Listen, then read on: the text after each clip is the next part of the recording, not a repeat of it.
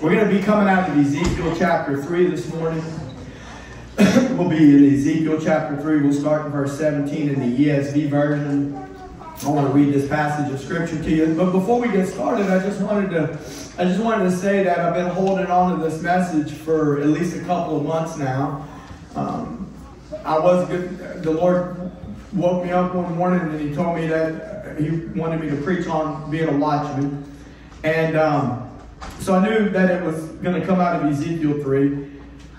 But I really prayed a lot, and I didn't want to rush it. I wanted to wait on the Lord and put a lot of prayer into it.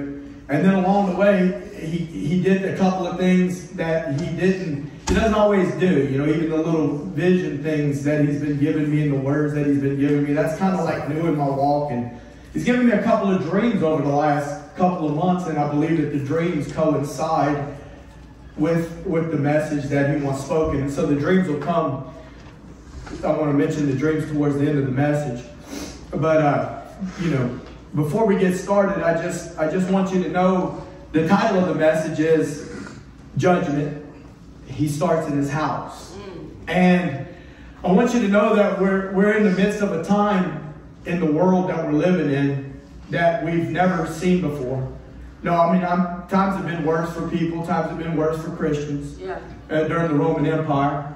But I got to tell you that same spirit is really, really ramping up. And it's amazing to me the things that the Lord put in my heart. And we'll get into that more. But I just want you to know that this is a message of love, no matter how it seems. And one thing that I want to try to encourage the people in this church to understand is this. Is that I don't know where all of you guys are in your walk, right? I mean, really, I don't. You got to understand these things. I want you to understand my heart. I don't know where everybody is in their walk. I know some of you guys. I know that some of you really understand the Word. Some of you really have been walking close with the Lord. Some of you guys love Jesus so much, right? And I believe all of you love the Lord, or you wouldn't be in the house of God today. But I don't know as a pastor what each person's got going on in their life. What you're dealing with and things of that nature. And so I just want you to try to be understanding that whenever I stand behind this desk right here, that I'm truly, honestly speaking what the Lord is putting on my heart, right? And I want to hear from Him, and I want to speak for Him. And I need you to, I just want you to understand that. And I'm asking you to pray. I think that there should be a partnership. Can I tell you that I've been praying for y'all? I pray for you. I pray for your families. I pray for your marriages. I pray for your children. Yes. And I'm asking you to pray. Let's be in a partnership, and you'll pray for me. And I pray for the Word, and I pray that the Lord gives me the Word. Amen. So the title of the message this morning is Judgment. He begins with His house. Out of Ezekiel 3:17 through 21. The Lord said to the prophet Ezekiel, Son of man, I have made you a watchman for the house of Israel. Whenever you hear a word from my mouth, you shall give them warning from me. If I say to the wicked, you shall surely die, and you give him no warning, nor speak to warn the wicked from his wicked way in order to save his life, that wicked person shall die for his iniquity. But his blood I will require at your hand. But if you warn the wicked, and he does not turn from his wickedness or from his wicked way, he shall die for his iniquity, another word for sin, but you will have delivered your soul. Again, if a righteous person turns from his righteousness and commits injustice, and I lay a stumbling block before him, he shall die. Because you have not warned him, he shall die for his sin, and his righteous deeds that he has done shall not be remembered. But his blood I will require at your hand. But if you warn the righteous person not to sin, and he does not sin, he shall surely live, because he took warning, and you will have delivered the soul. Father, you will have delivered your soul, watchman. Father, in the name of Jesus, we thank you for your word, oh Lord. Holy Spirit, I need your help to speak what I believe you have placed on my heart, Lord. Your people need to hear your word, Lord, not the word of a man. I pray, Lord God, that you would speak from heaven, that you would prepare us, Lord God, to be receptive to your truth, Lord, in Jesus' name. Amen. Amen. He said, if you warn the sinner and if you warn the righteous, and if they ignore you, then your hands are clear, preacher. And I've talked about this passage of Scripture with many preachers through the years, not any recently. And one of the things that I kept hearing from preachers in the past was, but that's Old Testament, Matt. That's Old Testament, and that's not the context for today.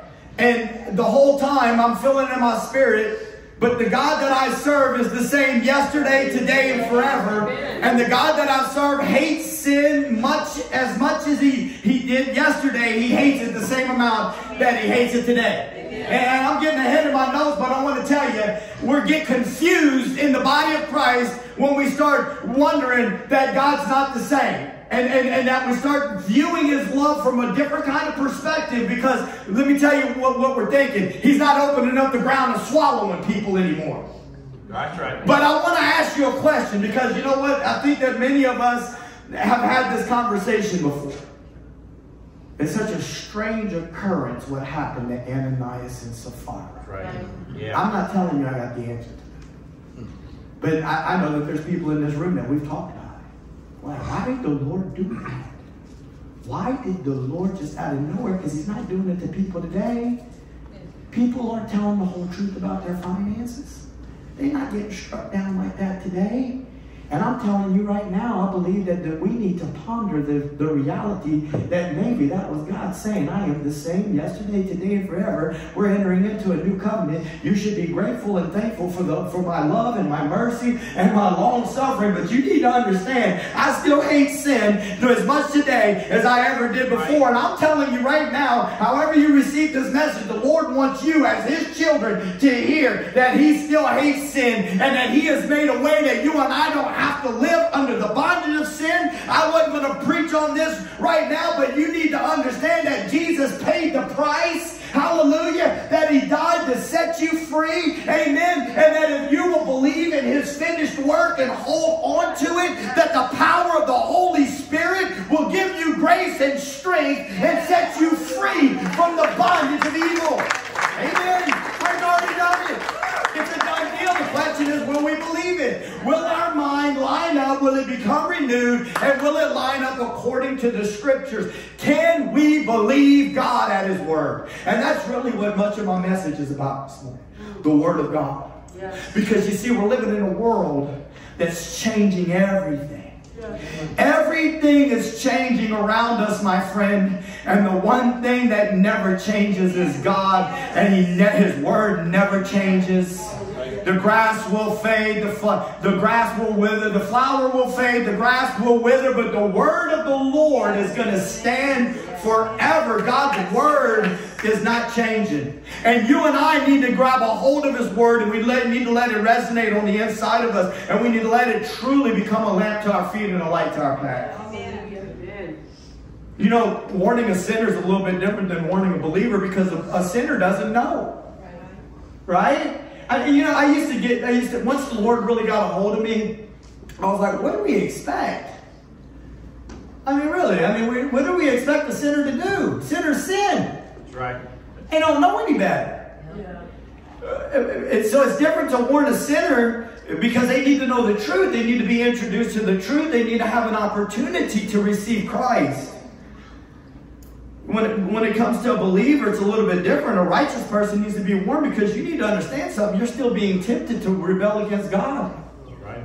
Every day that you walk outside the doors of your house, the enemy, or inside the doors of your house, the enemy wants to tempt you to rebel against God. This world wants to get you to rebel against God. And what people don't realize is that when we're taking the word of God in a complacent way now in the modern church. No, we are. I'm telling you the truth. We just feel like it's not that big of a deal. He didn't really mean it when he said that. No, he meant it. And whenever we open up these doors, if we're not careful, suddenly our conscience becomes seared and we become complacent towards sin. That's one of the things that I want to talk to you about this morning.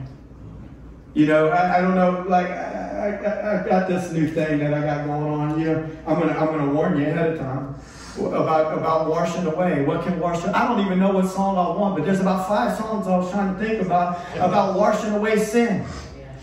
What can wash away my sin? None but the blood of Jesus. But there's about 5 other ones, and I can't even think about them. But could you hold on to the microphone, and when you get the right one in your heart, I want you to sing it to us. All right? But I want the people to know that you need to understand something, that I didn't say that Jesus doesn't wash away sin.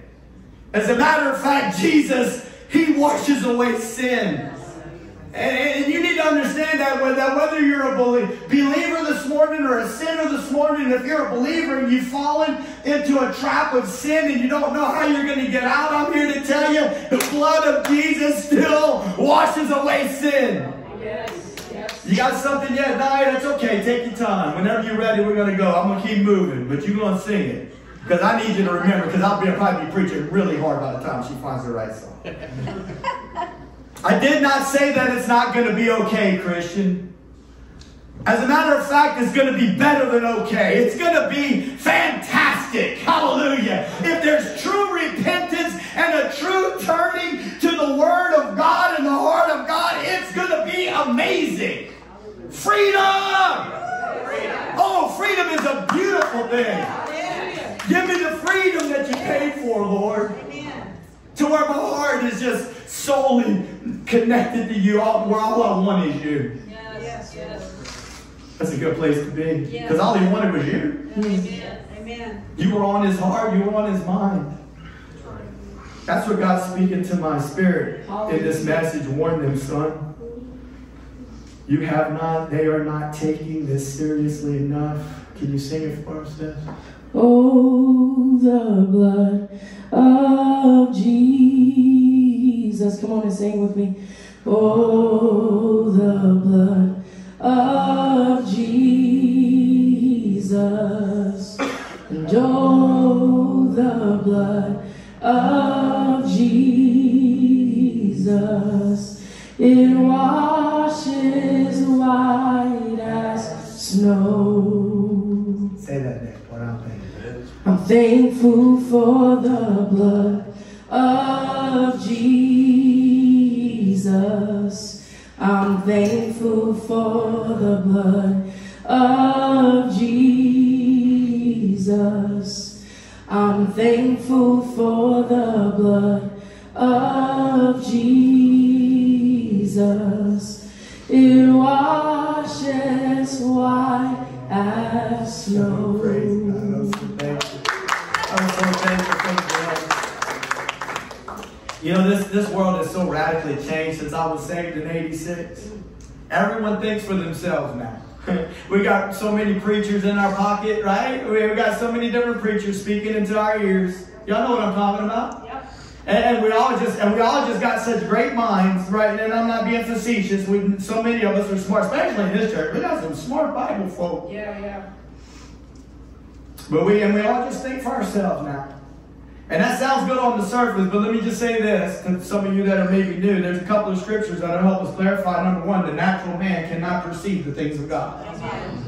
Yes. Because they're spiritually discerned. Amen. And you can be a Christian in the house of God and still be operating not from a spiritual mindset. Yes. As a matter of fact, whenever Paul spoke that, he spoke it to the church of Corinth. Amen. And he said, I could not feed you meat. I had to give you milk because you were still carnal. Yes. You weren't operating. Oh, but what are you talking about, Pastor Matt? They had all the gifts flowing in the church. They had gifts, but no fruit. Yes. They were full of division. They were operating in a natural mindset. Yes. Then he says this in Romans chapter 1, and I know this is speaking of unbelievers. It says, because they knew not God, they glorified Him not as God, neither were they thankful, but they became vain in their imaginations, their reasonings. And because of that, their foolish heart was darkened. I'm here to tell you, we're living in a world where the world and all of their intellect. I've been having conversations with people left and right at these urgent cares in these places I work. And I was talking to somebody the other day, and this guy was just so smart. And I'm like, all of a sudden, the more smart, it's not helping. We're getting smarter. We're getting smarter and smarter, and the world is getting more and more wicked. Right. It's not getting better. Right. Darkened hearts in an ever-darkening world. The world says the Bible was written by men, and believers say you're quoting out of the Old Testament. We're in a new covenant. God doesn't work that anymore. I'm here to tell you right now that it's God's mercy that He doesn't work that way anymore. There's enough scripture in the New Testament that tells us, and it warns us, be careful, believer. Walk circumspectly before your Lord. He says, you be holy, for I am holy. And then I can hear y'all, because I know y'all know so much. Yeah, but He's my holiness. That's exactly right. But at some point in time, it's supposed to go from our spirit. It's supposed to saturate our mind, and it's supposed to affect our members. Hallelujah. To where now we start walking in purity. We start walking in holiness by the grace of God, by the power of the Holy Spirit, that we begin to seek after the things of God and not after the things of the world. Yes. Romans chapter 2, verses 4 through 8. Or do you presume? Many people are having presumptions. Look at this scripture, man. The ESV version done opened this up for me. Because, you know, we've been quoting this scripture for a while. It's the goodness of God that leads you to repentance. Well, let's look at the whole context. Or are we making presumptions? Or do you presume on the riches of His kindness and His forbearance? See, you're making a presumption is what he's saying. You're making a presumption based off of the riches of His kindness and His forbearance and His patience. But what you're missing is this. His forbearance, His patience, and His kindness is meant to lead you to repentance. The whole purpose of it, the whole waiting, the whole long-suffering, the whole stepping back and waiting and giving you another day and being long-suffering and giving. Because listen, I'm talking to people in the church too. Because I don't know each one of you. Some of you can have secret lovers for all I know. Some of you can have something else going on in your life, but I'm here to tell you right now, my friend, we're taking a big chance and we crossed the spiritual Jordan and we still got that stuff in our life, especially knowing that Jesus paid a price to get us free from that. Yeah. It's a presumption. It's a presumption. His kindness is meant to bring us to repentance. But look at this. But because of your hard and impenitent heart, you are storing up wrath for yourself. When God's righteous judgment will be revealed, He will render to each one according to his works. I want you to see this part right here because it gets, look at verse 7. To those who by patience and well-doing seek for glory, excuse me, and honor and immortality, He will give eternal life. Look at that. He's saying that people that are living for Him, that desire the things that He desires, they, through patience and living a life of well-doing by His grace, you can't do it on your own strength, they're seeking for something. They're seeking for something. They're seeking for His glory, His honor, and immortality. And for those people, He is going to reward them with eternal life. Amen. But look at verse 8. But for those who are self-seeking, who do not obey the truth, but obey unrighteousness. Well, I'm tired of where you have me, Lord. I'm getting kind of tired of this situation. I'm not real happy anymore. I don't think I love this person anymore. I think I'm just going to move on and do my own thing. Lord, help us. He says, for those that are self-seeking and do not obey the truth, but obey unrighteousness. See, everybody's got a right to love. There will be wrath and fury. Yep. I didn't write it, He wrote it. You know, there's a scripture that talks about it's not as though God's word had failed. He says this, He says, not all who are descended from Israel are Israel. Yes, yes. That's Amen. right. I remember reading that a long time ago, and I felt like the Lord said that not all that called himself Christian is Christian, and he was starting with me. He said it is through Isaac your offspring will be reckoned. Boy, there's a whole lot of spiritual stuff we could talk about, because see, Isaac is a child of the Spirit. Ishmael is a child of the flesh. Yes, yes. Yep. Those that are led by the Spirit will be called the sons of God. Yes, amen. Amen. And we could really get into that, but let's just keep moving. We've been talking about this scripture a lot out of Matthew 7. Not every Lord, Lord. Y'all know what I'm talking about. I'm not going to even read the whole Lord, Lord. And he says, I never knew you. Right? And I don't want to really read the whole thing, because a lot of us have been talking about it. We've been talking about it in Bible study. I've had conversations with people. And that's a powerful scripture, because I agree. It says it. I never knew you. The part that's concerning me, though, and I know I've said it to y'all many times already, is that they thought they knew him. Yes. And all the signs led to it. They were casting out devils. They were healing the sick. They had an amazing spiritual resume. And they thought that they knew him. And I don't know about you, but I'm telling you right now, I don't want anybody in this room to cross that threshold and to find out that we thought we were in reality we weren't. Now listen, if you're in, like Sister Tiff used to say, you're going to know that you know that you know because you know. Amen. Because the Holy Ghost lives in your heart. But listen, these people thought that they were in. And I'm just trying to say we need to be sober is all I'm trying to say. Yes.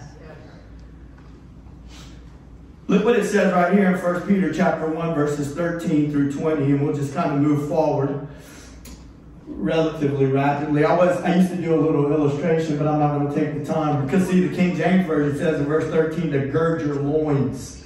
Gird the loins of your mind. I used to wrap that little thing around me, because see, you know how the men would wear those, kind of like they wore like a flowing garment? And so what it meant to gird your loins is they pull that thing from the back and they tuck it up through they cinch it up through their belt.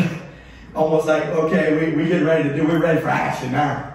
We're about to either take off running, we're about to get into something over here, and I can't have all this stuff in my way. All right? And so we're ready for war.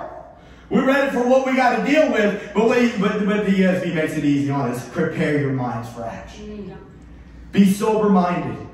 Set your hope fully on the grace that will be brought to you at the revelation of Jesus Christ. Hallelujah. As obedient children, do not be conformed to the passions of your former ignorance. There was a time before your life with Christ when you just didn't know any better. And you used to just live according to your passions and according to your lusts, and you just didn't know any better. But once you're a child of God and the Holy Spirit moves into your heart, let me just say that's how you really know when you get saved. When you really get saved, you've believed with your heart, you've confessed with your mouth, but the Holy Spirit moves in and he changes. Yes. Amen? He says, don't live that way, but as he who called you is holy, you also be holy in all your conduct. This is New Testament. He says, since it is written, you shall be holy, for I am holy. And if you call on him as Father who judges impartially according to each one's deeds, look at this. Conduct yourselves with fear throughout the time of your exile.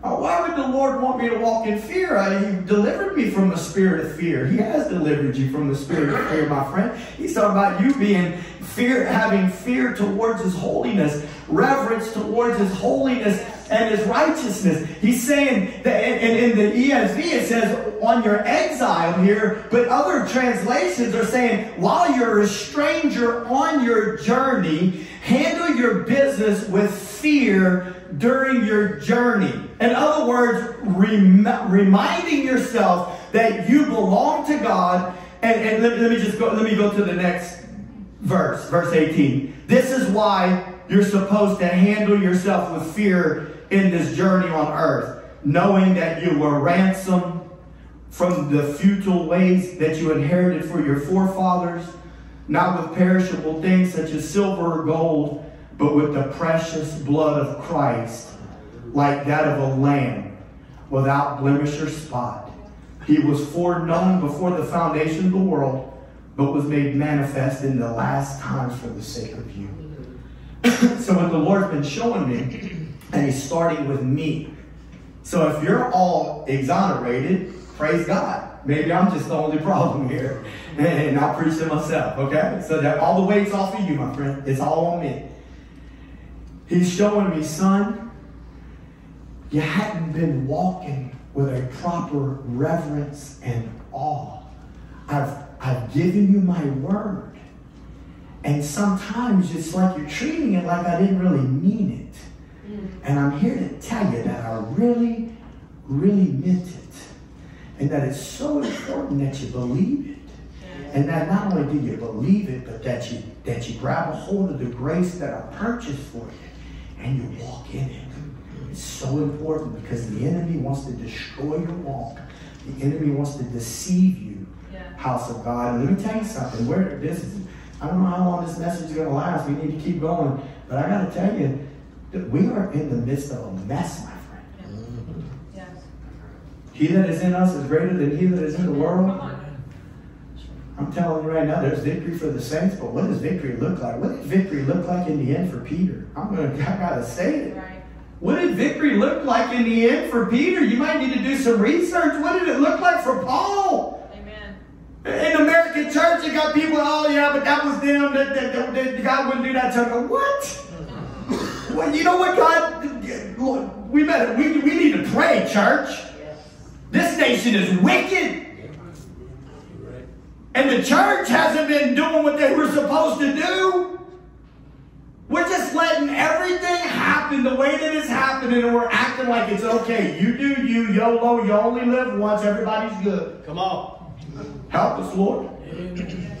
The Lord said, do not love the world or the things in the world. If anyone loves the world, the love of the Father is not in him. For all that is in the world, the desires of the flesh, the desires of the eyes, and the pride of life, it's not from the Father, it's from the world. And the world is passing away along with his desires. But whoever does the will of God abides forever.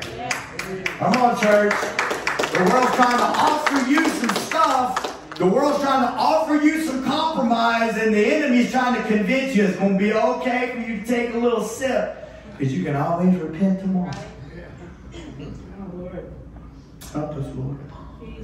Without the word, we cannot know God's will or how he thinks. And the question is, will we think like him?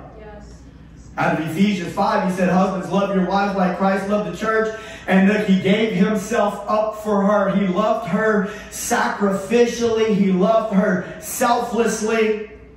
And this is why he did it, that he might sanctify her. You know what the word sanctify means? Come on, y'all tell me, because y'all the smartest church I know. Come on. Huh? Made holy. Come on, somebody else got another one. To be set apart.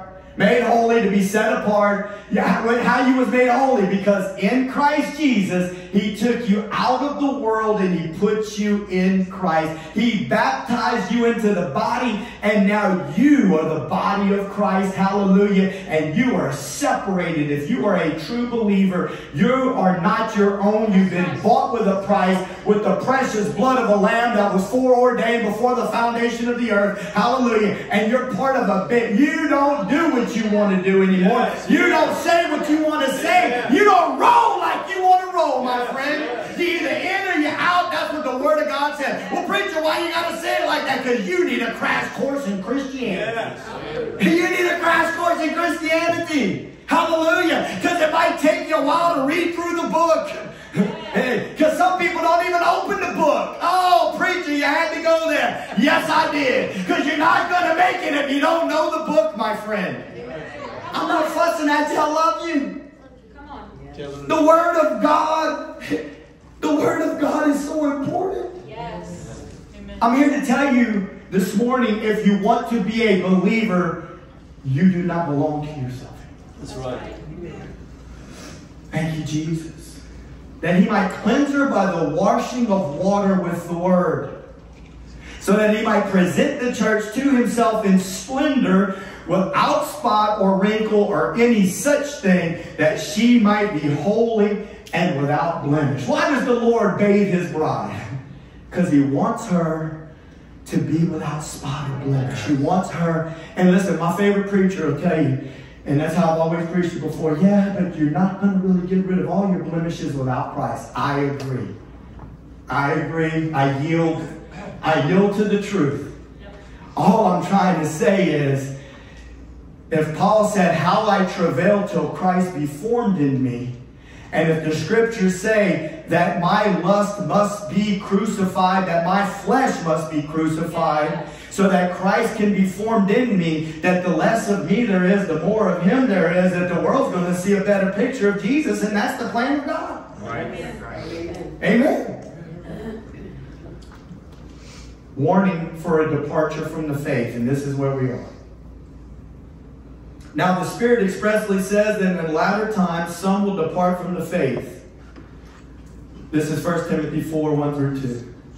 The Spirit expressly says that in later times some will depart from the faith by devoting themselves to deceitful spirits and teachings of demons through the insincerity of liars whose consciences are seared. I'm trying to tell you right now, you need to be careful. Listen, you don't listen to who I'm telling you to listen to. You can listen to whoever you want to listen to. Amen? I'm just letting you know that there are preachers out there whose consciences have been seared and they don't even know their consciences are seared.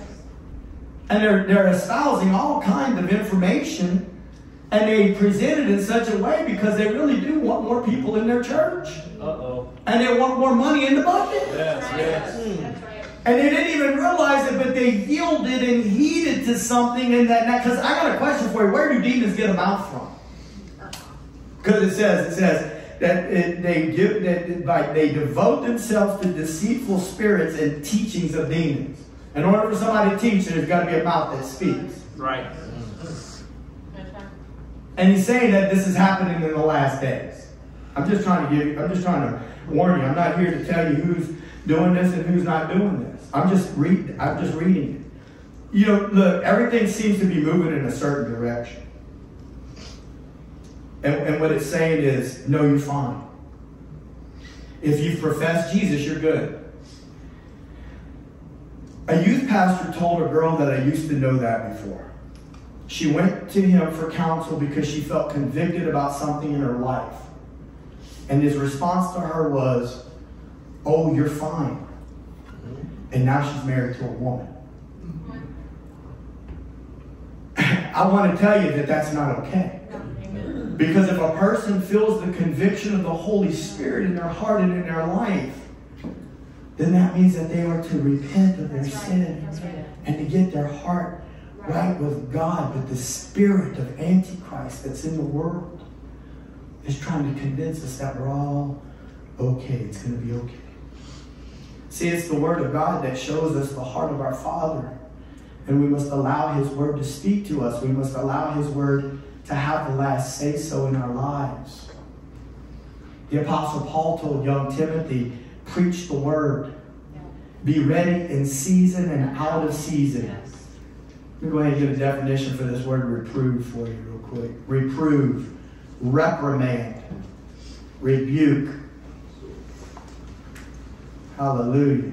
Express sharp disapproval or criticism of someone because of their behavior. I don't like preachers like that. Well, sometimes I don't like them either because it reveals things that are in me that ain't right. Help us, Lord. Help us. And exhort. Strongly encourage or urge someone to do something. I strongly encourage you, I exhort you in the name of our Lord to grab a hold of His Word, to let it speak to you, and where you see that your heart is not lining up with it, that you would get along with your glorious Father that loved you so much that He sent His Son. And believe me, I want to do the same. Amen. He said, for the time is coming when people will not endure sound teaching. Yes.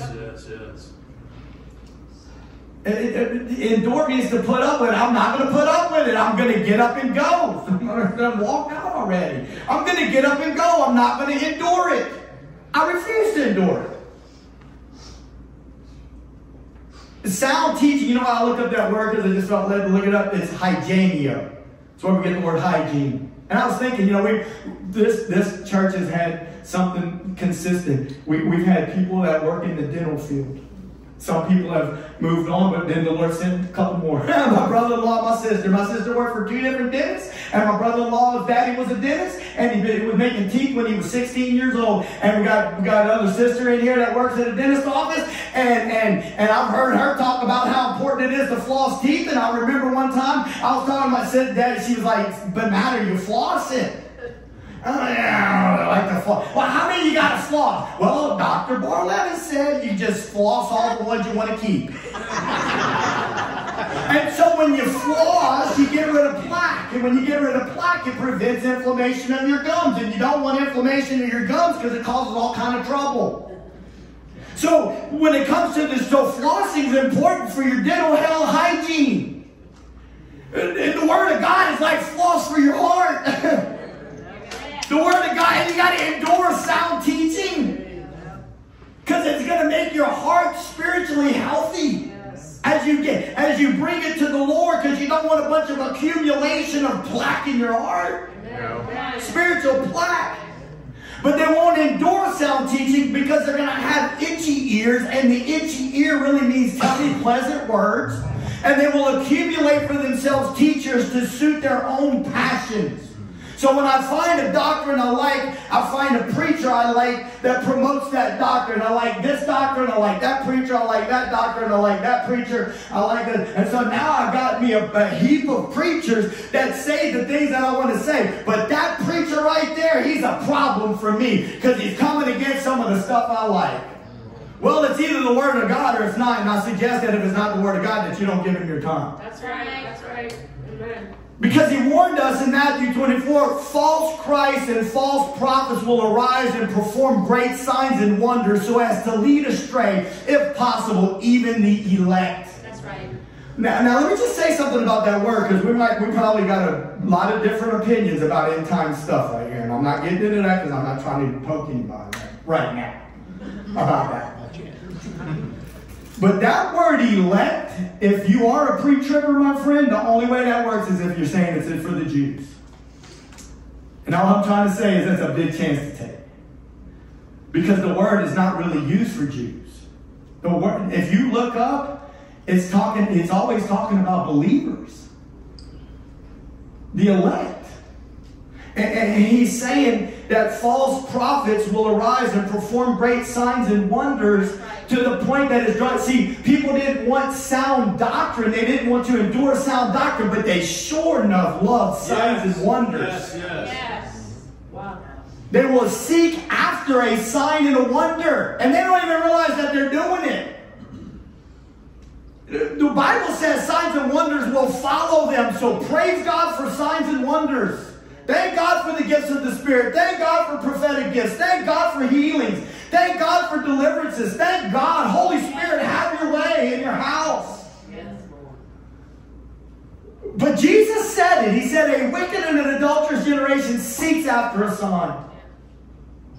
And he said, the only sign I'm going to give you is the sign of the prophet Jonah. Yes. Who was in the belly of a whale 3 days and 3 nights. And I wonder if maybe when we get a hold of that sign a little bit better, we might start seeing more signs and wonders. Amen. I don't know that we've gotten that sign right. I mean, I'm just saying, maybe you have. But when I look at the church as a whole, and even in our church, I'm telling you right now, no, we have not gotten a hold of that sign and that wonder in our hearts like we need to. I hope you still love me when we're done. But if I could run you off that easy. All right, so I'm about to transition to some stuff, you know.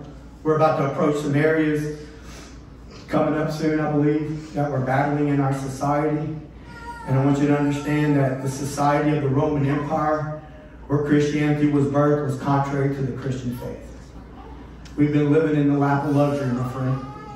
America has been a paradise for Christianity. Sexual promiscuity was the norm of the land in the Roman Empire. The worship of multiple deities of choice was allowed as all you had to do was one thing. Make your sacrifice to the emperor. If you'll just bring your sacrifice to the emperor, everything else is okay. You know that there's literature that shows that some of the rich Christians would pay their servants to go offer a sacrifice to the emperor? How do you think that that worked for the Lord? No, I mean, I laugh, but that's not really a laughing matter. How do you think that that would work for the Lord? I'm a rich man. I'm not going to go offer my sacrifice to Nero, but I'm going to go ahead and get Onesimus, my servant. I'm going to let him go offer the sacrifice. That's all they had to do. Because, see, this is what caused true Christians to be martyred. They refused to sacrifice to the emperor. And the ones that refused to be sacrificed to the emperor were thrown to the lions. Peter was crucified upside down. Thomas was run through with a sword. Paul was beheaded by Nero. And let's just talk about Nero for a second. He was famous for rolling Christians in pitch, a tarry petroleum product, and setting them on fire in order to illuminate the streets and other nighttime activities. That's Christianity in the first century. I mean, I just wonder, like, Lord, help us. I mean, I throw a fit if my air conditioner goes out. Yeah. Me too. So before we get a little too deep into what we're facing in society and with our government, let's consider the condition of what we call the church. And let me make this clear. Every last one of us in this room have in some way, shape, or form failed the Lord and fallen short of His glory. Can I get an amen? Amen. We all have had times where we have had to repent for offending Him and treating His Word as though it were just another book instead of what it is, which is the Word of God. So while I'm not preaching sinless perfection, I am preaching sinful correction. The issue is not when people sin. That's not the issue. My little children, I'm writing these things to you so that you may not sin. But if anyone does sin, we have an advocate with the Father, Jesus Christ the righteous. He is the propitiation for our sins, and not for ours only, but also for the sins of the whole world. Look, the problem arises when, hallelujah, thank you, sister. The problem arises when the people of God become so complacent with sin and with Jesus' blood smeared all over the place that their hearts are no longer broken over the fact that God's word is being ignored. That's what I'm trying to get across to you.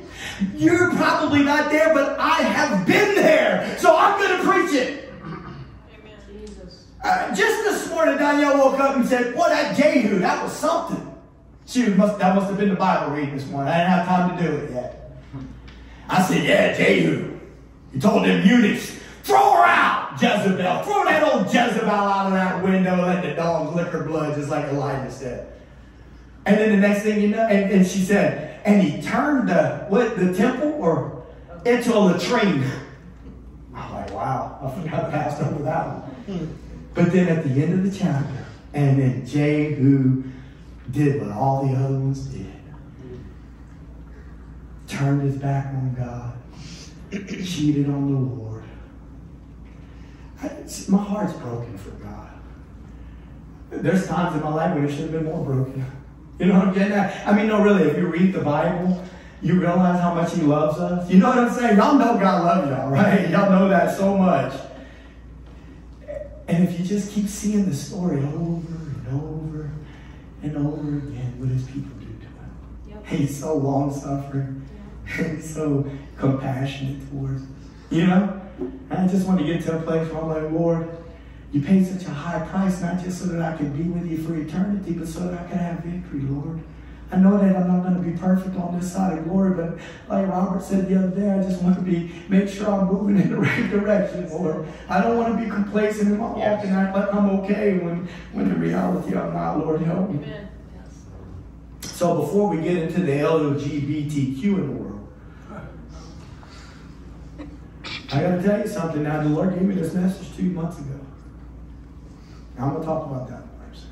Let me focus on a few things in the church. It's like we stepped into a time warp and we forgot that sin is sin, whether a person is a Christian or a non-Christian, as though Christians are exempt from sin because they're forgiven. Thieves and liars don't go to heaven, yet Christians cheat on their taxes and lie about it every year and act like it's okay because in their opinion the government is corrupt. But Jesus said, not Caesar, Jesus said, whose inscription's on that coin? Oh, that's Caesar, Lord. Well, good. Give Caesar what's Caesar's and give the Lord what's the Lord's. I think the argument's over. Amen. Jesus said it. And then sexual immorality is rampant in the church. People commit fornication and adultery to act like it's not that big of a deal. And the scripture says fornicators don't go to heaven. And since when did God say divorce was okay?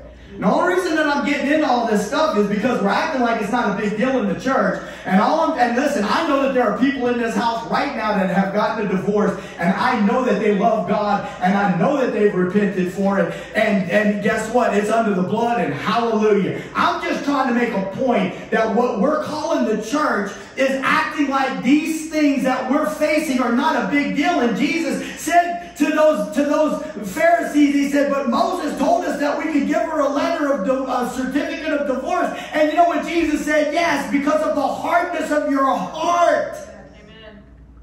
Because of the hardness. People just do whatever they want to do. Yes. And then they say they're going to repent tomorrow. And it doesn't work that way. True repentance is going to hurt. True repentance means I'm changing my mind. I'm not going to just get rid of this one and go grab another one. I'm preaching, come on now, I'm preaching to the preacher. I'm preaching because all of us have had our own issues in our own lives. And we need to stay true to the Word of God. Don't put words in my mouth, please. I understand there's forgiveness for fornication, adultery, lying, stealing, and divorce, but God, help us. When preachers and people that call themselves Christians act like it's not a big deal. Yeah. And our hearts are no longer broken when we transgress His Word. Churches are ordaining homosexuals and performing same-sex marriages. Parents that raise their kids in the faith are going to kids' same-sex weddings and condoning their kids shacking up, and we're just all acting like it's okay, like it's not a big deal.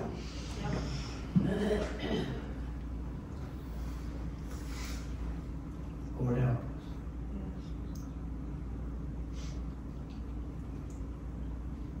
Romans 1:32 says this, who knowing the judgment of God, and it's talking about this, you know what it's talking about? The spiraling down of society's morality. Yes, yes. It started off with their heart being dark, and then they thought that it'd be okay for a man to lie with a man and a woman to lie with a woman. And that's how bad it got. Because it don't even make sense because you can't reproduce. See, God created everything with seed within itself so that it could reproduce after its own kind. It's a direct contradiction of the Word of God. That's right. And it says in Romans 1:32, who knowing the judgment of God, that they which commit such things are worthy of death. I didn't write that. Not only do the same, but have pleasure in them that do them. Yes, yes. We're living in the midst of a society where preachers like myself are going to be hated. Christians like yourselves, if you believe what I just said, you're going to be hated. That's right. Because there's a spirit of Antichrist on the earth that's saying something different. And churches, and now listen, let me be clear on this. If homosexual people come into the house of God, they should be able to be loved. Yes. And they ought to be able to have a preacher that's sensitive enough to know he ain't got to preach on homosexuality on day one. Amen. Amen. But sooner or later it's coming out. Amen. And the question is, how's it going to be handled? I don't know. Because you can't stay that way any more than a person can stay in an adulterous affair, Yes, any more than a person can stay in fornication or internet pornography. Amen. Amen. Right. Amen.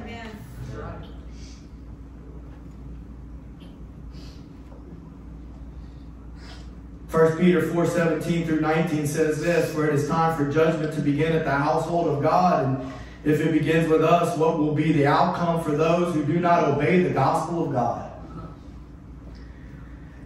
I've just been having it burning in my heart so much. I need y'all to understand. I don't know what I look like to you. Really, I don't. I don't know sometimes how I feel. I don't know how I sound. But I'm telling you right now, the Lord is burning it in my heart. You don't understand, son. And I keep telling y'all, and I think I'm trying to convince myself as much as I'm trying to convince y'all, you don't understand.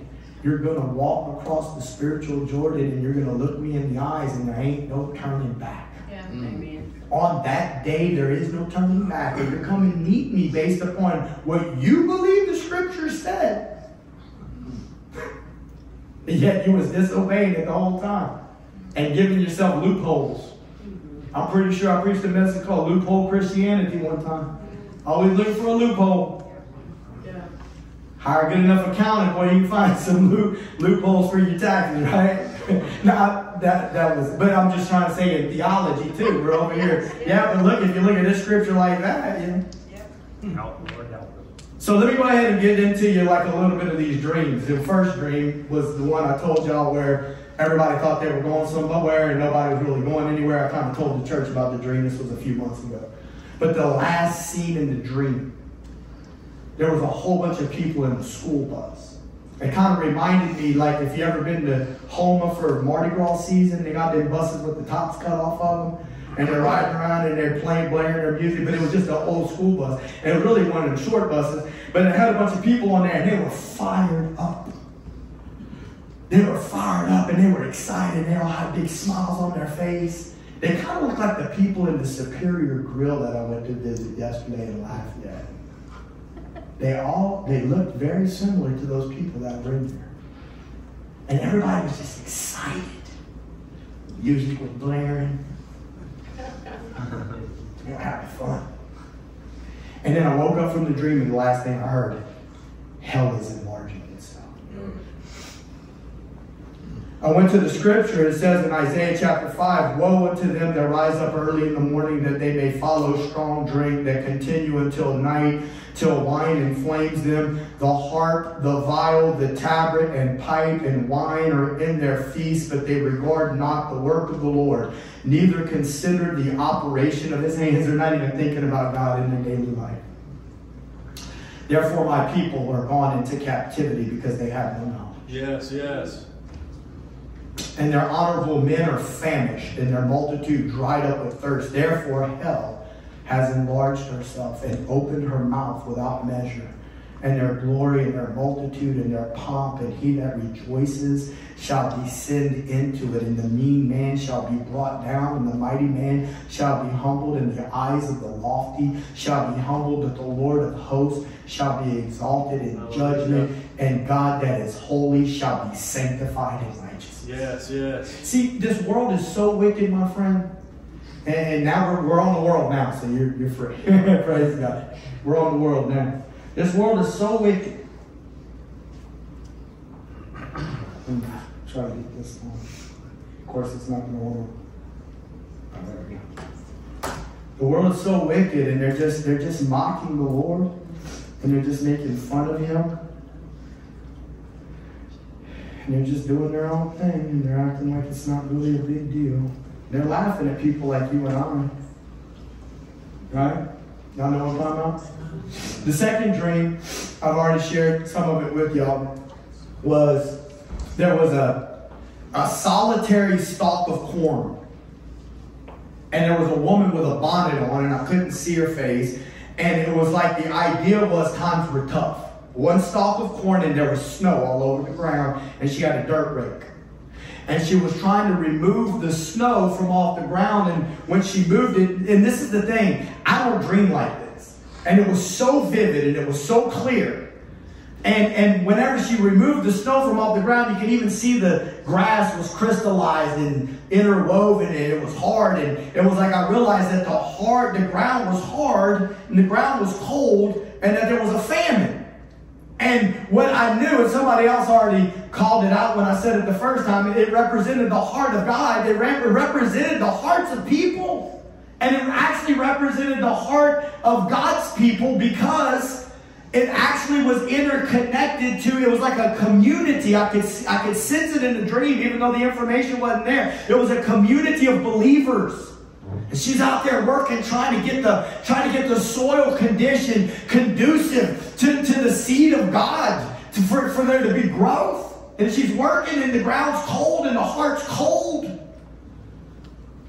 And the Lord gave me that scripture whenever I woke up from that, strengthen what remains. When He spoke to the church of Sardis in Revelation 3, you can go read the letter. But the last scene, and this is where I'm about to get into this.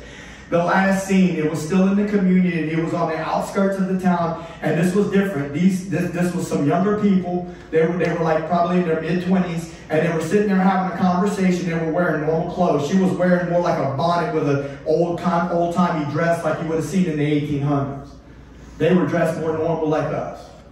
And the girl says to the guy, I ain't scared of no LGBTQ.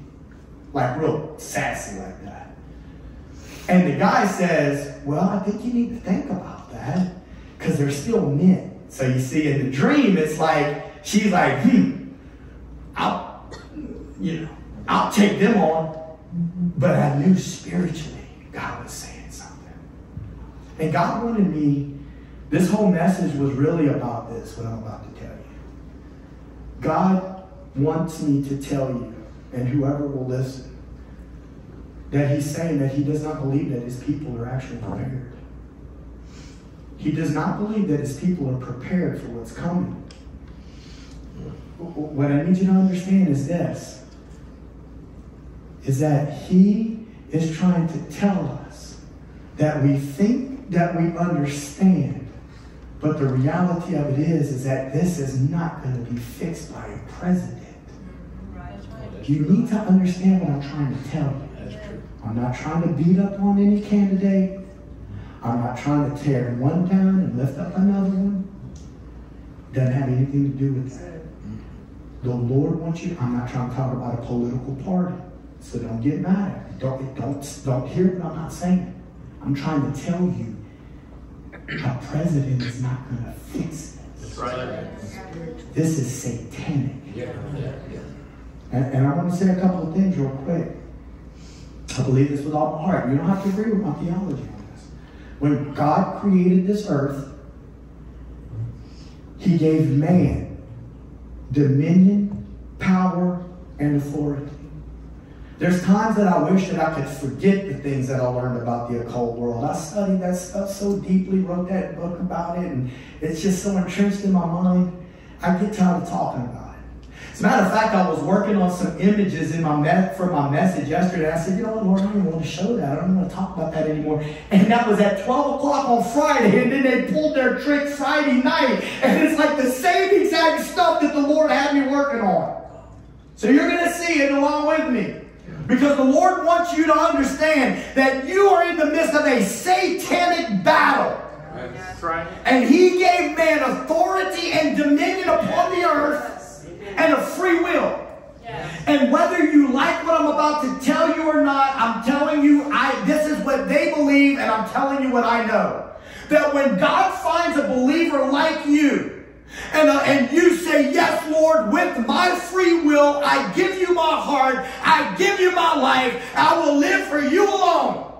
Now fill me up with your Holy Spirit, Lord, and use me on this earth. Use my mouth, use my feet, use my hands, and I'll cry out to you, God. I'll cry out to you in the midst of this wicked society, and I'll say, Lord, won't you make me look like Jesus? Lord, won't you use me? Won't you put something in my heart where I want to stay true to your word?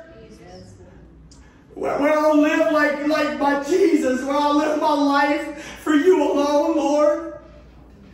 And his people just falling by the wayside because the enemy's coming in and he's ravaging them with lies and deceit. It's like a Proverbs 7 situation where the man's walking down to her house. And he said they don't even know they're going to her house and they all end up in the pit of hell. And they don't even know until a dart strikes them in the liver.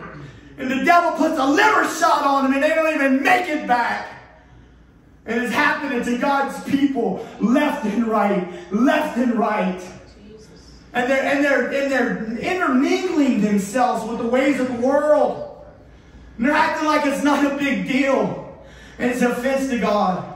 And so all that power, all that dominion, all that authority that he gave to you and I as physical creatures and should have been sons of Adam being recreated in the image and likeness of God whenever Adam was created that way. Instead, let me tell you what Satan's up to, my friend. And don't forget it because sometimes I use too many words. He's up to create people in his image and likeness. So we're about to get into that. The Lord completely opened my mind to all this stuff yesterday. Revelation in a whole new way. And I believe it with everything that's in me. And God wants you to know what you're up against. And whenever people, with their free will, agree with God, power happens. Amen. Supernatural power happens. souls get saved. People are liberated from the bondage of sin. Physical healings take place. People are delivered from demonic presence. People are oh, hallelujah. I'm talking about, and he said, seeds of the gospel are planted in people's lives. Those seeds are watered, amen. Jesus is growing up inside of people's hearts. The gospel's being sown. You get what I'm trying to say? And the people are coming into the kingdom. We're working for the king. Behold, they say the harvest is 4 months, but I say, behold, the harvest is white. And in another spot he says, pray for laborers. The harvest is ready, but pray for laborers. We're so busy. We're so busy in our lives. We're so consumed with our own lives. Yeah. And he's like, but if you belong to me, you're supposed to be okay. So what I'm telling you, what I learned that these people believe, they believe the same thing we believe. Do you believe what I just told you? That if you allow the Holy Spirit to use your vessel to live in you, and you pray God's will, and he moves, do you believe that when you sow the seed of the kingdom into a person's life, that you might not see it happen tomorrow, but do you believe that that seed is going to produce life? I know you do. Well, I got bad news for you, my friend, because they believe the same thing. That's right. They believe that if they take their free will and they use it for the other side, and this is what you got to understand. Satan believes he's going to win to begin with because he is the author of sin and he's already deceived and he thinks he's going to win. And his people think that they're going to win, and even though he kind of thinks he's going to win, he didn't read the end of the book, but he's trying as best he can to deceive as many as he can and bring as many with him. And when these people use their free will to do their incantations and their crazy satanic magic, guess what? It affects the world that we live in more than what we want to admit. That's right. They got people today. I mean, not that many people watch anyway, but some people they're gonna turn that off. How he's giving the devil too much credit? No, you don't understand, sir. The church is sick. The church isn't doing what she's supposed to do, and the people of the enemy, they doing their business. That's right. That's right. And it's causing a shift. And this is another thing I need you to understand. What is written is going to come to pass. Yeah, that's right. Now, you might differ on timing and this, that, and the other thing, and you might think that there's so many good people in America, it won't happen on your watch. I mean, I hope you're right. You might not think nothing can ever come your way. But what I'm trying to tell you is that it's going to happen. That's right. It's going to happen. And so, in the dream, when I woke up, the first thing I did was I Googled, when was the first drag queen reading done? I had to look. It was done in 2015, but there were some other things that happened in 2015. The Temple of Satan took a big old statue of Baphomet, went to Arkansas State Capitol because they had put the 10 Commandments up there, and they planted it outside the Capitol. And what I need you to understand is this, is that something really weird happens when they do these things that they do. It's kind of like they do everything in hidden secrecy. They do everything in the dark. It's always a riddle. It's always working backwards because they don't want their deeds to be exposed. That's right. That's right. And so they're working in darkness, whereas we work in the light. But they believe that what they do works. Oh, yeah. So I just wanted to kind of get into this a little bit. I want to just share this with you because I want to tell you a little bit about what I believe that the Lord is showing me. This is called Baphomet. And if you've never heard of it, this is what I was not going to put into my message because I was like, you know what? I just don't even want to show this stupid stuff in the church. But I'm here to tell you right now, 5 hours later, they were doing all this garbage at the Olympics, and this has something to do with it. Yep. And so I realized, because I wasn't even thinking about Baphomet when I was working on my message. That didn't hit me till Friday at noon. And I started downloading these pictures. And I'm like, no, I'm not going to do it. And then all of a sudden, people start texting me, did you hear what happened? Yeah. All right. So what is Baphomet? Baphomet is a painting from a man named Levi Eliphaz. He was an occultist in 1850. Baphomet is going based off of something that happened with the Knights Templar. I covered that up because it was a little too weird. The Knights Templar, if you've ever heard of them, were in the 1300s. Yes. They supposedly were of the church. No, they were burned at the stake by Philip IV for worshiping a goat head That's right. called Baphomet. That's where it all started. They were burned at the stake. Levi Eliphaz was an occultist that painted this Baphomet picture. And the reason he painted it the way that he did, he said that the supreme being of the universe is androgynous. Yep. Meaning he's both. Okay, so he's got both. He's transgender, you could say. Yep. The word wasn't used back then, but the word, and this is what's crazy, because I stayed up till I don't even know what time, because it just started all downloading in me. Eliphaz Levi was just reproducing things that had been done in the past, the worship of Diana, the worship of Inanna, which is Ishtar, and that they actually would utilize, that they believed in a God that was both, and that they would worship this God that was both. And that the word Lucifer also has a contradictory, Lucifera. And that basically the liar is basically going, he goes both ways. And whenever they worship him in this way, it gives him power. And I started to think, this is what they think his image is. And I'm not trying to say that this is going to be the image of the beast. I'm trying to make a point. Because I'm scared that I'm going to get it out and I forget that he's trying to create humans in his own image and in his own likeness. This is not politics, dude. Right. This has been going on for thousands of years. And it's causing a shift in the world that we're living in. We are in a war.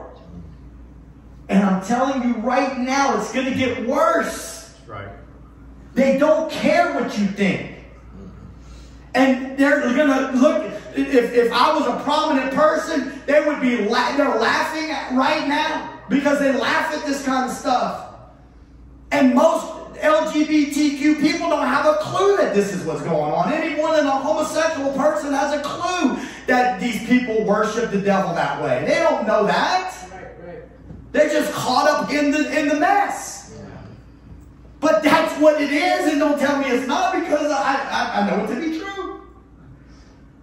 So this one here, they changed it up a little bit, but look, this is the one that the Satanic Temple has, and look how they got the children around. Yep. Sick. That was in 2015. Also in 2015 was the first drag queen readings. Yep.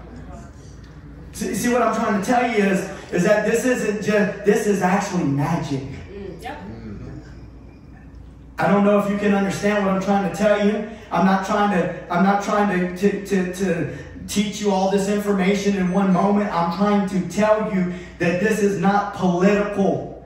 This is magic. Oh no, the government's already got a document that, and I have it in my phone, where they are purposely trying to get other nations to develop, to accept the LGBTQ thing. Yes.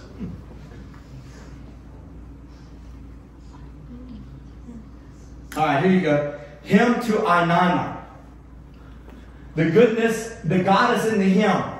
Inanna was the Sumerian goddess of fertility, love, sensuality, procreation, and war. Later identified with Ishtar. This is going way back to the Canaanite religion when the children of Israel were first entering into the land. Her clergy were male, female, and transgender, with the men and women frequently cross-dressing to embody Inanna's transformative powers. The androgyny of Inanna's clergy and adherents is referenced in the poem in line 121, where she is said to have the power to turn a man into a woman and a woman into a man. The central focus of the work, in fact, is Inanna's power of transformation, which can sometimes be seen as destructive or painful, but is always for a higher purpose. World History Encyclopedia, Hymn to Inanna.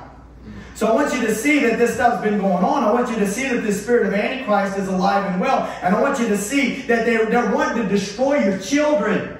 They're wanting to destroy you. They're wanting to destroy your mind. And they got a plan. And this plan is methodical. And everything that they do and all of these rituals is magic. And all I'm trying to ask you to do as my friends and as my brothers and sisters in the Lord and whoever you are that might watch is that we would become sober-minded and that we would ask the Lord to do a work in our heart and that we would fall to our knees or sit in our chair or do whatever we have to do and begin to cry out to the God of glory and to say, Lord, let your glory fill this earth. And Lord, prepare the hearts of your people that we would see that we, listen to me, my friend, you're not going to fix it in a voting booth is what I'm trying to tell you. Exactly.